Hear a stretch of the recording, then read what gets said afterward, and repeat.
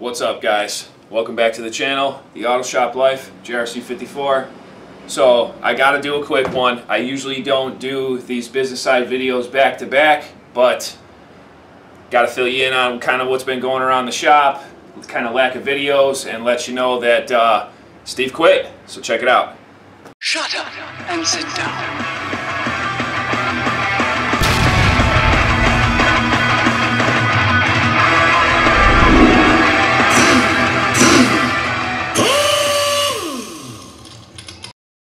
Alright guys, so jumping onto it, it's super early in the morning. I got a busy day, so I just wanted to get this video pretty much filmed, edit it later, but yeah, Steve's no longer employed here.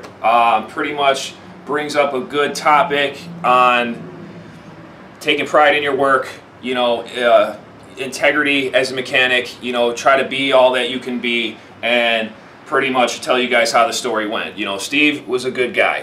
As a person, the kid was he was a great kid, and, you know, the kid was learning every day. You know, it seemed like when he first came here, you know, he had what it took to be a mechanic.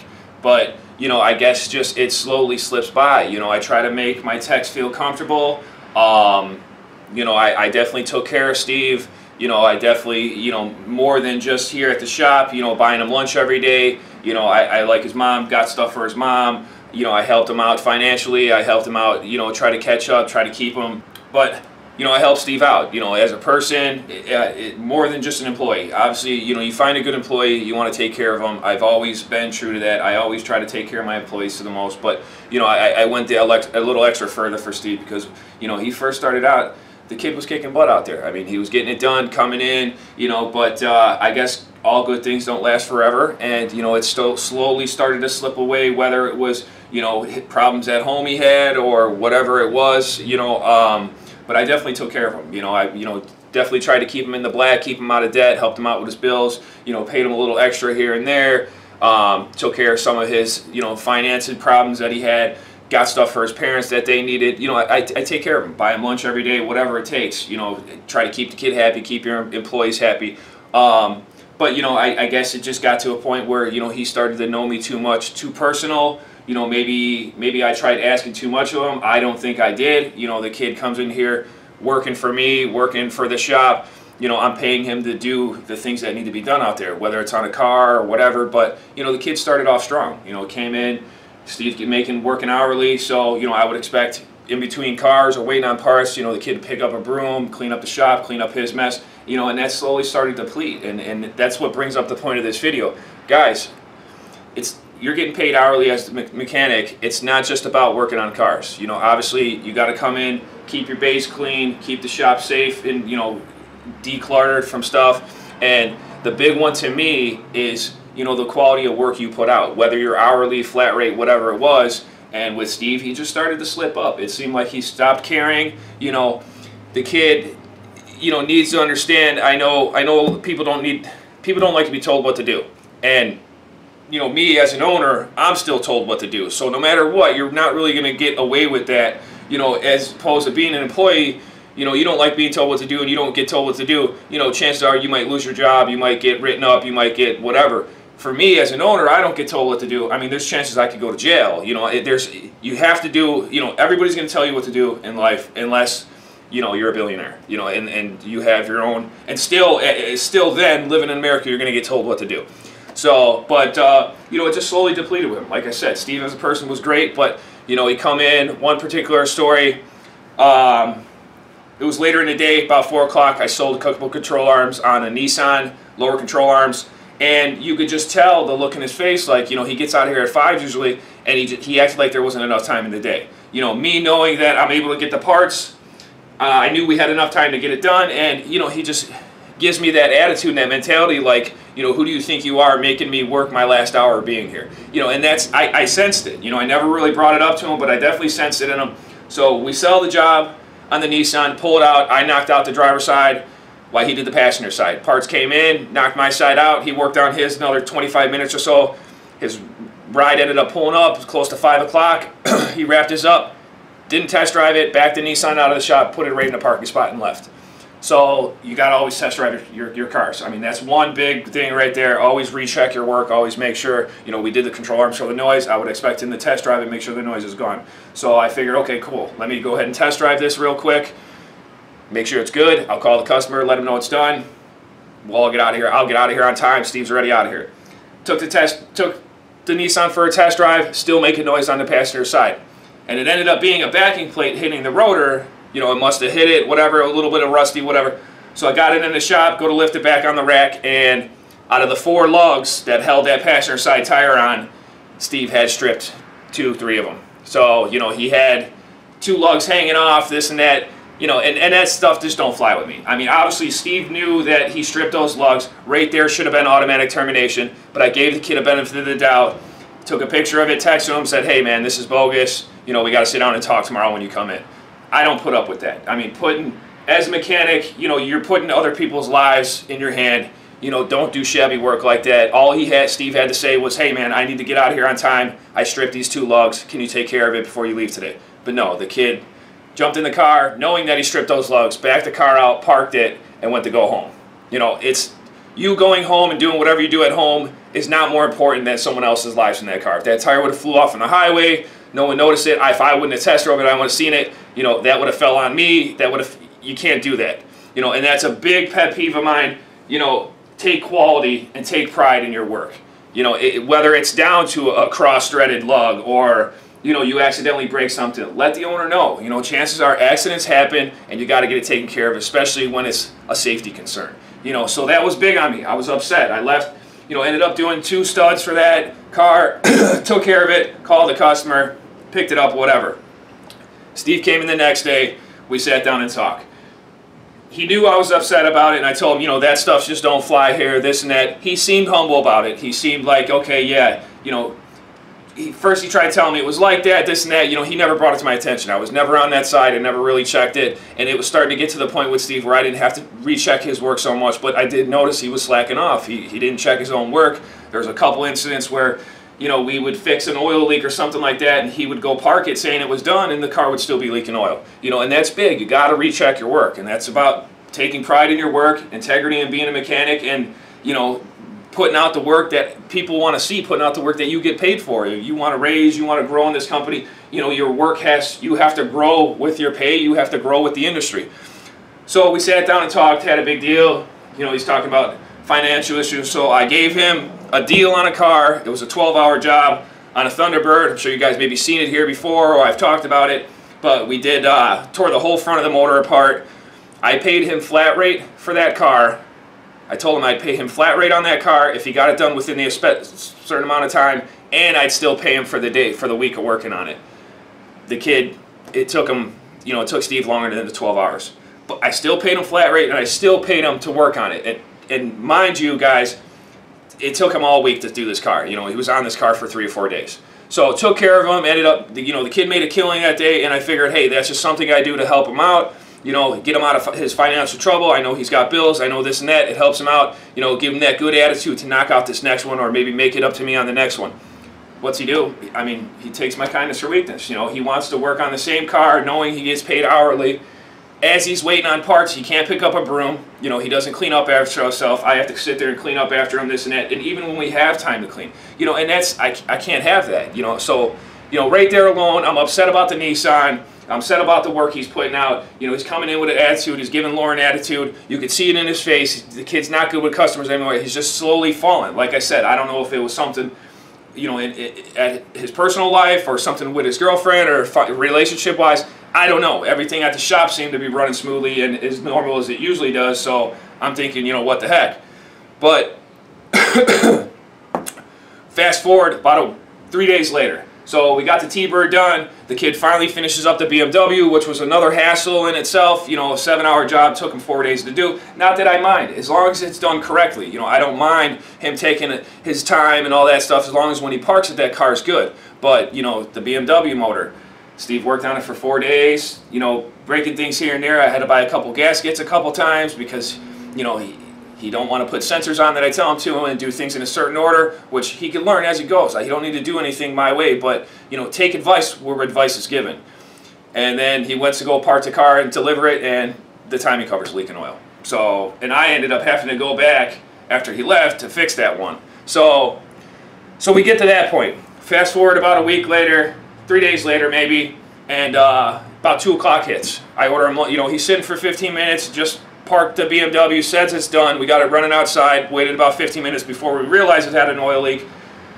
Asked Lauren what are we doing for lunch. She went and got lunch, was gone for maybe another 10 minutes, came back, sat and ate lunch for 10-15 minutes. Then a couple cars came in. I had some afternoon drop-offs, so we had a brake job on a Lexus come in. I had an alternator and a battery on a Mazda that got towed in. So we had 2 at about 2:30, 3 o'clock. It's 2:45 at this point, and you could see it in Steve's face. You know, he acted like there's not enough time in the day for him to get this stuff done. When I already had told him that, listen, man, you can't leave at 5 o'clock anymore. You're going to be, you know, a 9 to 6 with an hour lunch, whatever. He had no problem with that, so he knows he's here till 6. It's 2:45. We got a brake job on the front of a Lexus, which takes 20 minutes, whatever. Even if it takes an hour, there's still enough time in the day. And then an alternator and battery, which called for maybe an hour, hour and a half. So that's more than enough time in the day to get those things done. Parts are available, and Steve's lunch pretty much done to me. You figure he sat for 15 minutes. Lauren was gone for 15 minutes.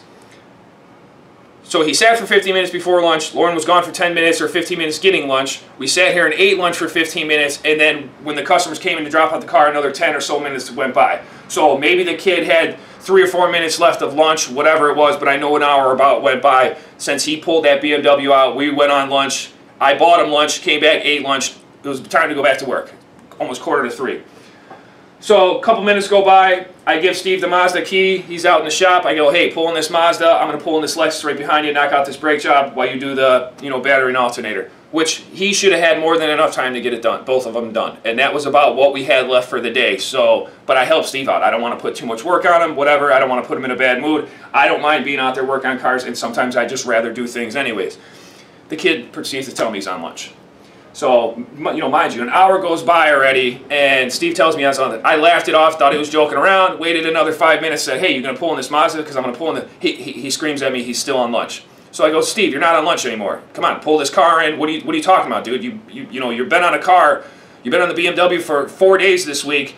You haven't really done anything else. We got a chance to knock out these 2 jobs, and you're talking about you're on lunch when knowing that we have to pull the BMW back in because it's still leaking oil. You want to give me attitude, say you're still on lunch. You don't want to pull this car in. So, you know, laziness don't fly with me too. You know, especially right after we just had to talk about the Nissan. You know, I just overpaid you for the following week on something I really didn't have to. I did it just to help you out. It wasn't owed to you. It wasn't, you know, it was my choice to do that for you. And he tells me he wants to sit longer. He's still on lunch. Ain't gonna work. So I tell him, dude, pull the fucking car and we gotta get the job done. And he tells me, no, I don't want to, I'm going home. So you say I get an hour lunch, you know, like he's counting the time, like I don't know how to tell time, and I know when he started lunch and when he ends lunch. All I'm asking for is to pull a car in. If you got 5 minutes left on lunch, pull the car in, take the rest of your 5 minutes. You know, no, he has an issue with that. He doesn't want to work for me. You know, he doesn't want to work, it seems like at this point, and he says he's going home. So, okay, dude, you know, you got an issue. You say you're still on lunch. You don't want to do the rest of these cars. It's 3 o'clock in the afternoon. You know, this takes a couple minutes to do these jobs. I go, Steve, if you leave, you're quitting on me then. You know, you're pretty much done then. And he continued to leave. So getting into it, you know, I pretty much told him, hey man, if you leave, you know, you're pretty much done. You know, I got to get these cars done. I need you, you know, I pay you to work here. You know, you work for me, man. And he didn't want to hear that. You know, he didn't want to hear that mess. As an employer, you need to know, you know, you come in, you know, granted, the mechanics make the money for the shop. I get it. But everything plays a role. Everybody plays a role in what it takes to run a shop, and what, you know, just because the mechanics makes the most of the money, it's fine. But you got to be willing to work. You got to be willing to come in. You know, I signed this kid's checks. You know, he needs to be willing to work for it. You know, I'm not paying him to sit around. I'm not paying anybody to sit around and take advantage of me and, you know, ask questions like he's knocking on a brake job. We got another car waiting to come in, and him asking Lauren, why ain't I pulling this car in and working on it? Probably because I'm the owner and you work for me, and when you finish that car, I need to have work for you for the rest of the day so you can do the next car. You know, Steve would expect me to do his job for him, which is fine. I don't mind being out there. I'm a mechanic too, but you know, what I plan out for my employees that work here is what I plan out for them. Whether I want to do a job or I've never thrown Steve something I don't think he could handle. I've never asked him to,